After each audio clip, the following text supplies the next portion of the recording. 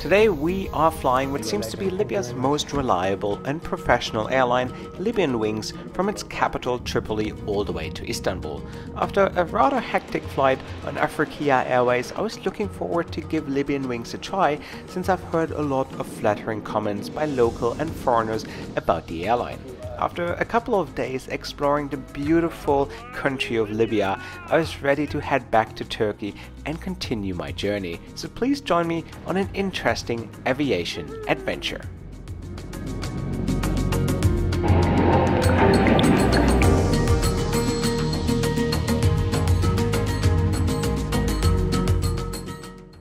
Guys, a wonderful good morning from the beautiful country of Libya. This is part 2 of my Libyan aviation tour, and today we be flying Libyan Wings on their Airbus A319 all the way to Istanbul. So let's go on another aviation adventure.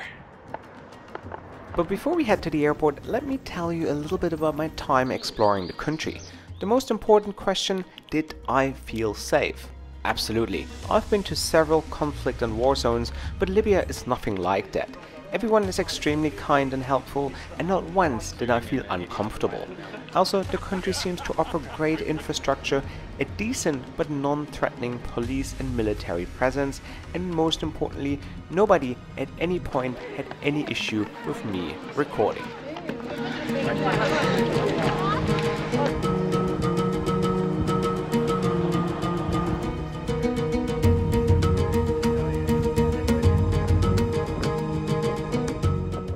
From exploring the stunning and ancient mountain village of Tarmisa with an incredible view over the vast desert of Libya, we went to check out Leptis Magna, one of the most important cities of the Roman Empire. It was incredible to see how well preserved it was, and luckily the country isn't open for tourism, which means we had most of the place to ourselves. It was definitely worth exploring. We also explored Sabrata, another ancient Roman city that was added to the UNESCO World Heritage Site in 1982. Last but not least, we discovered Tripoli, the current capital of Libya, with all its markets and cafes. A bustling capital full of history and many stories to share. However, now let's head to the airport and find out what Libyan Wings is all about. It is 5 AM. I'm just waiting for my airport drop-off, taking me to Tripoli's airport, and then we are off to Istanbul. So let's do this. With the start of the civil war and the no-fly zone introduced over Libya by NATO, the former main airport of Tripoli was bombed and closed by 2011. For 7 years, there were no flights to Tripoli at all, and traffic was moved to Mitiga in 2018, a former military base, an airport that was never designed to handle passenger traffic, hence the poor infrastructure. So guys, I'm all checked in, however there's like a police guard with me who's like minding everything I do, like a tourist police. He is with me until we get on the plane, so I'm going to be a little bit cautious with the filming. I don't necessarily want to piss him off, though he's really nice. But once we get on board, we can go all crazy again. Yo, bro. Thank you for everything. Eh? Yeah, legend. See you in Libya. Okay, be in touch. Hey Mark, who's your favorite aviation blogger? Definitely Sam Chui. Sam Chui. Definitely. Did you hear that? I did. Did you hear that? Want me to kill him later or now? Who's your favorite? All-time favorite of all time? Aviation blogger? Yes. I don't think I've met one yet. Yeah. No, I haven't met one. Ginger, no. I was supposed to put that in the vlog, now I can't. I have to beep, it's a beep beep.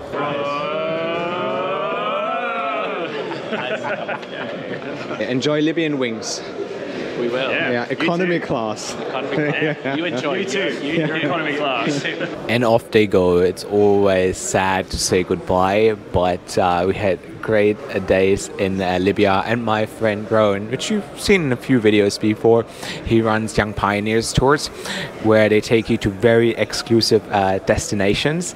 So if you want to join one of his tours, which are a lot of fun, check out the link in the description box below, and if you mention my name, you will get a 5% discount. So I can strongly recommend them.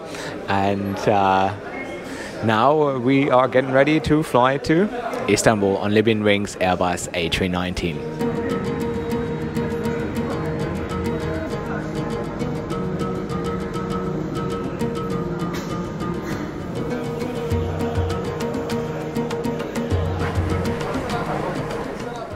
We then started our bus boarding since Mythica doesn't have any jet bridges, taking us to our plane for the day, a 17-year-old Airbus A319, which is leased by the airline since 2018. Before that, the plane was in service with the Chinese airline Shenzhen Airlines, which took custom of the plane in 2006. Let's get on board. Libyan Wings offers a couple of international destinations such as Istanbul, Tunis, Jeddah or Antalya. Unfortunately, the airline is banned from entering European airspace. There are limited flights to Rome from Tripoli, but these flights are operated by planes registered in Malta by an airline called MedSky Airways. But they seem rather dodgy and there wasn't much information available online. Hi, how are you? Thank you. And here we are, welcome on board Libyan Wings, featuring 8 seats in a 2-2 configuration in business class, as well as 120 in economy. All 4 planes of the airline feature the exact same configuration.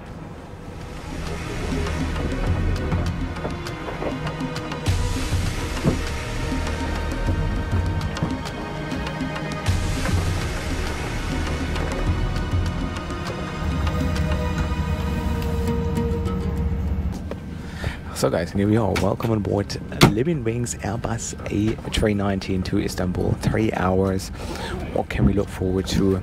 Meal service, loo review, and hopefully nice views climbing out of Tripoli. Very excited. Had a lovely welcome by the crew, and so far, so good. We then pushed back and the safety demo was underway, and perhaps now is a great time to hit that subscribe button because I'll be flying to China, Russia and Antarctica before the end of the year, so some great aviation content is coming your way. Now let's lean back and enjoy the climb out of Tripoli.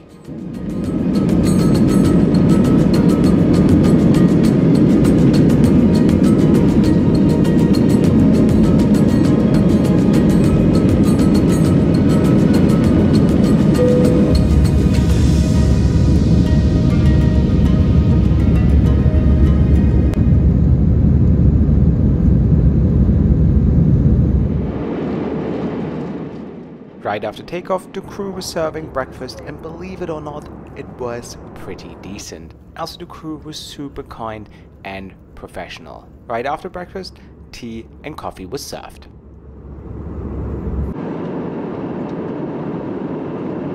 So, and here we are in the back of the plane, 2 lavatories. Loo looks okay. Food was actually pretty decent. And what's the major difference between Africa and Libyan Wings? I think on Libyan Wings they're much more trained on service experience, branding. Also the cabin is a lot in much better shape than it was with Africa. And I think Libyan Wings is probably run by more passionate F-geeks, so they really invest time into the product, and they're going to try to make, with the resources that they have, they try to make it a decent flying experience, and that shines true, and that's what I like about it. Crew is also very, very lovely, and yeah, we have another 2 hours to go until we touch down in Istanbul. The rest of the flight was rather eventless and there isn't much in-flight entertainment. However, the airline features an onboard magazine which is only available in Arabic though, and from what I was able to gather, the magazine was 95% full of advertisements. So I'm sure I didn't miss out on too much. Alternatively, I could always enjoy the view out of the window, avoiding entering Greek airspace.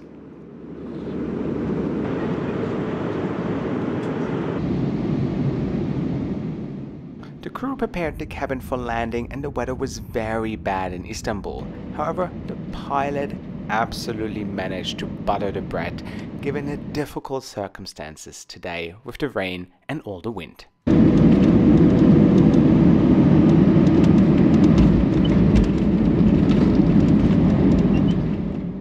However, the only thing I didn't like about the flight was that the crew didn't care that a couple of passengers got up right after landing, grabbing their stuff, walking around the cabin and creating a massive safety hazard for other passengers with open overhead lockers. I think the crew requires additional safety training when it comes to cabin safety. So guys, and here we are. Welcome to Istanbul International Airport. Libyan wings, I liked. Solid food, solid product, a nice crew. Everything was actually very pleasant. So can only congratulate them on how well they are doing, considering the circumstances, the sanctions and everything related. So really well done. I enjoyed it. And for that price, I paid 180 euros. It was spot on, really well done. So, and I am going to continue on Salam Air tomorrow, budget airline from Oman, from here to Muscat, then to Colombo. One sector in their business class and the other one in economy, also a new airline. So if you want to see that one, yeah, subscribe right now.